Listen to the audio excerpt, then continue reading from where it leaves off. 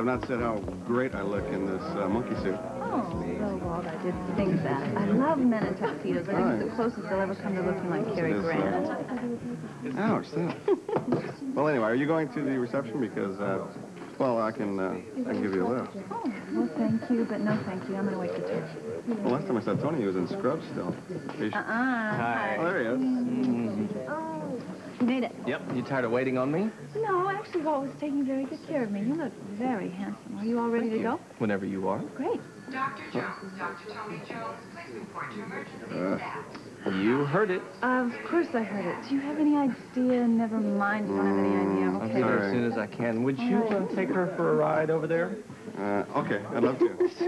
See ya. All right, let me, look, I'll grab my coat. I'll be right Okay, back. I'll be right here. Okay. I am so sorry that you can't make the reception. Us too. Yes. See you soon. Okay, take care. Bye-bye. Audrey, Steve, I didn't happen to see the Quartermains, Monica and Alan. Did they have an emergency or something? Well, they called in their regrets a little while ago. Something about Alan Jr. Did you get it straight, Audrey? Well, she didn't really explain to me, but it was some problem with the boy, I think. But right now, we have a problem with getting me to the reception scene. Oh, yes, excuse me. Okay, I will see you over there. Right. Bye-bye.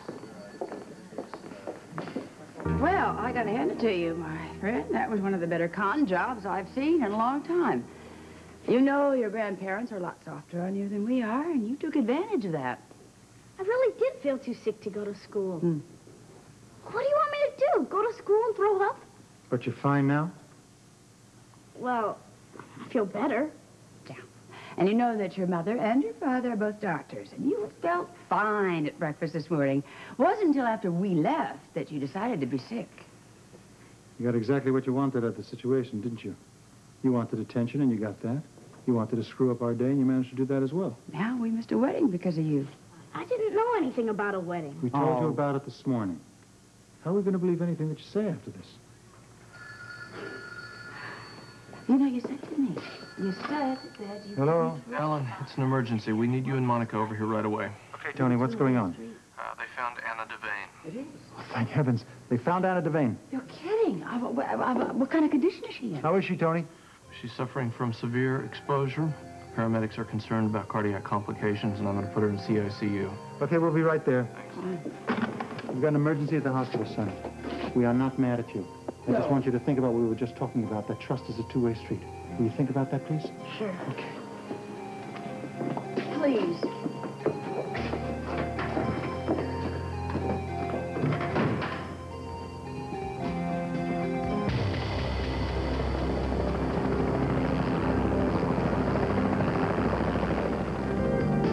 They can't tell when she might have eaten last. CICU ready? Yes. Okay, guys. Tony, she's been unconscious since we put her on the chopper. God, how long was she out there? She managed to get away from Putnam's cabin. She's been out in the woods all night. 93 degrees and falling, Doctor. We may be too late. Tony, come Get on, her do to something. CICU stat. Let's move it. Do something.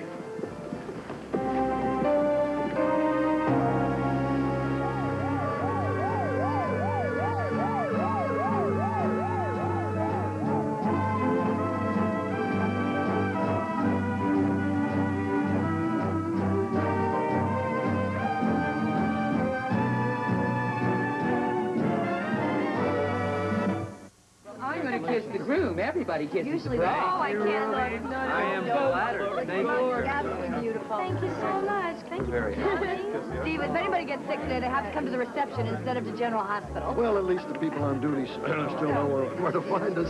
Hello, Ruby. Bobby, I missed you at the chapel. Something wrong? No, it's just that somebody had to work. We couldn't all show up at the same time. And then Ruby couldn't get anybody to look after Kelly's until now. Well, I'm glad you made it. Can you save a dance for me? I don't know, Scotty. Okay, well, I'll check back with you later. I know you don't show up everywhere just to annoy me, but you do annoy me all the same. Thank you. You have a nice day today, too. Oh, baby. And what did Mr. Adorable want? Nothing, really. Then why do you look like you picked up a nail in your tire? What did he say? Honestly, he didn't. It was Tom and Simone. They looked so radiant and happy, and it reminded me of my wedding to Jake. And I guess I just wanted to warn them against being too happy. Oh, knock it off. You don't mean that.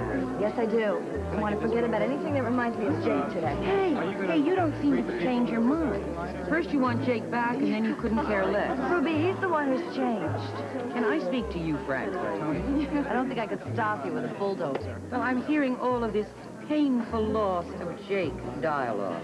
I hope you're not going to make it come true. I think it's already come true. Nobody's ever disappointed me more than Jake has. I expected so much more from Jake. Nobody ever made you happier than he did, and he can again. Listen, so there was lost mail. There was a bad telephone connection. You don't blow it out of proportion. I think I'm being very restrained. My husband's walked away from me for a period of 2 years without giving me an explanation that I can understand. What am I supposed to do, Ruby? Go to a nunnery? Honey, the line between pride and stubbornness is very thin, and I think you and Jake have crossed over it. I don't know. I know that I should probably write it. Something keeps stopping me. Well, if you want to be the injured party and have Jake take all the blame, then you just blast away and you'll lose your marriage. Maybe it's already lost. Oh, honey, this isn't a contest. You need to talk to Jake face to face. Steve Hardy said the same thing to me last night, and I do agree. Two great minds run on the same account. But I can't go through with it.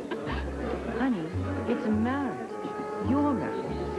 If you're so big on marriage, why do you keep turning Dan Rooney down? He really wants to marry you, you know. That is a totally different ballgame. Who is it? Well, look at him, Ruby. He's standing right over there. Do you want to see him married to Lucy's housekeeper? I hear the shower you threw for Simone was a roaring success. Oh, thank you. I think everybody had a good time. I know I did, but I don't know if the host is supposed to have such fun at her own party. Where's Charlene? I thought sure she'd be at the wedding the way she loves to dance. Oh, she does love to dance, and she wanted to come, but someone had to stand to take care of BJ, so we flipped a coin, and Aunt Charlene lost. Oh, that's too bad. Well, look, I've been meaning to ask her, but I'll ask you. Why did you keep that business about her being your aunt so quiet? I mean, all the maid business and everything. Well, Excuse me again. Lucy, have you seen Felicia? Isn't she in the ballroom? Nah, I was looking everywhere, and she's pretty hard to miss. She was invited, wasn't she? Oh, of course. Oh, I'm sure she was invited. I do know that Felicia's been working around the clock with Sean and Scorpio in an effort to find Anna. Yeah. Maybe there's been a breakthrough. Well, if there is any news, I'm praying that it's very good news. I hope so. Why do you think could have happened with that? I'm with you, Lucy. Pray. Okay. It's your turn. Lisa, will you get your feelings hurt if I ask you something? I don't know. What is it? Well, I know you like this game and all, but could we stop playing now? Well, I just thought we would pass the time. Well, we can stop if you want to. But it's just that I can't think about anything else except my mother. And I feel like something's wrong, but I don't know what it is. Honey, I understand the feeling. We're all worried about your mom. Something really was wrong with her.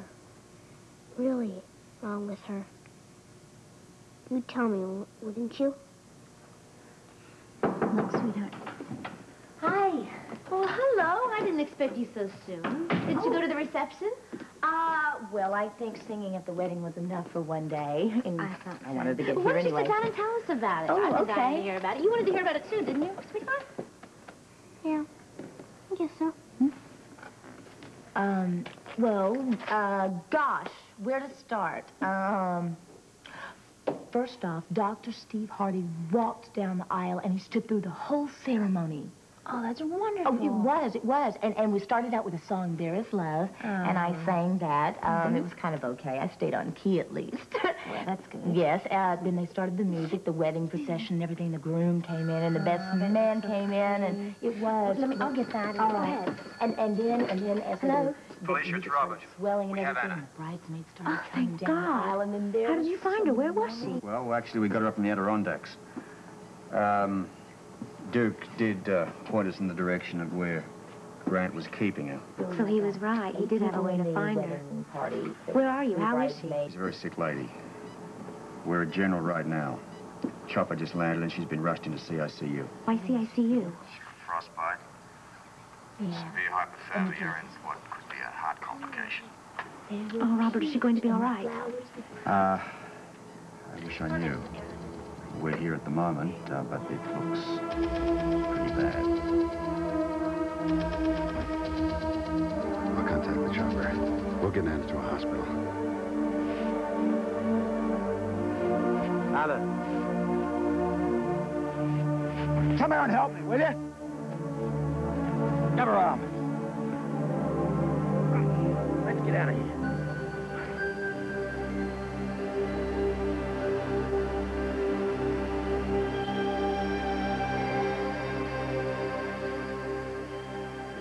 Tell Robin as much as you think best.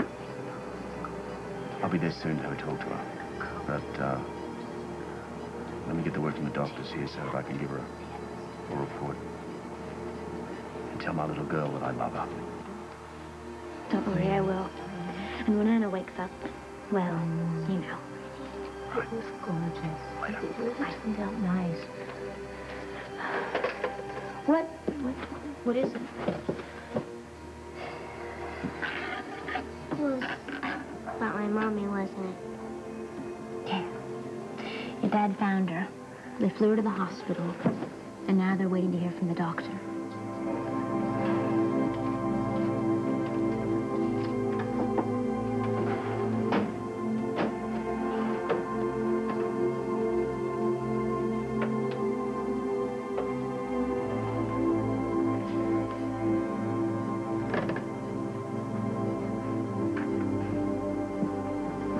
Robin with Felicia? Yes. How is she? She's fine. Concerned about her mother, but otherwise fine. What's happening? How is she? She's still unconscious, which is not a coma exactly. She's just too weak and exhausted to do anything else. Well, what's the problem? It's hypothermia. It's where the core of the body cools below the level that the body can function, which is what a lot of people mean when they say exposure. Right now, we're warming her with blankets and a warm intravenous fluid. Yeah, we have to warm her up slowly. Otherwise, she has the possibility of going into cardiac arrest. That's why you don't put her in a big tub of hot water. What about the frostbite? Her hands and feet are quite frostbitten, but it could be worse. You're not going to have to amputate her limbs? No, I don't think so. Tony? No, there may be some scarring, but they'll heal. Well, what's the prognosis? Well, it's a little soon to give any word about that. But why? I mean, you're heating her up. You're feeding her. What could possibly go wrong? Well, a lot of cardiac problems could go wrong. What kind of problems? Well, if the temperature of the body core keeps falling, which it could no matter what we do, then the heart could simply stop. That's called cardiac arrest. Well, I'm going to be with her. I'm going to spend the night with her. She's on a heart monitor, and I'm not going to leave her until we know that she's out of the woods.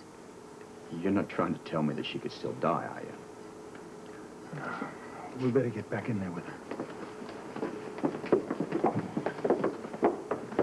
Just a minute. Now what? I'm headed over to the brownstone to inform my daughter as to her mother's condition. Yeah, I think she should know. I'll be about an hour. I trust you'll still be here when I get back. I'm not leaving here till Anna wakes up and talks to me. Yeah, well, before you talk to her, you're going to have a talk to me. There's nothing more I want to say to you, quite honestly. You know, I still want to know how you got to Anna before we did. Now, for God's sake, man, the whole thing is finished. Why don't you get down your hands and knees and thank me for leading you to her? Well, I think I can control my gratitude until after I get the information. Damn it, Scorpio, it is over, finished. With Putnam's on his way back to the institution, and Anna, God help her, whether she lives or dies, is here with us. Why don't you put your energies into her getting well, forget the rest? You see, at the moment, I happen to have an ex-wife and a daughter to look after. My wife, and I will do the looking after, thank you. And what a wonderful job you've done up until now. But then again, I didn't have the mob as my next-door neighbors. As I recall, you almost got them killed once before. That won't happen again. I've taken care of it. Maybe. But, you know, if you really gave a damn about your family... How dare you question the way I feel? You've gone a bit too far, sir. I can't go too far where my daughter and ex-wife are concerned. So when I get back, you and I are going to have a little chat. Mate.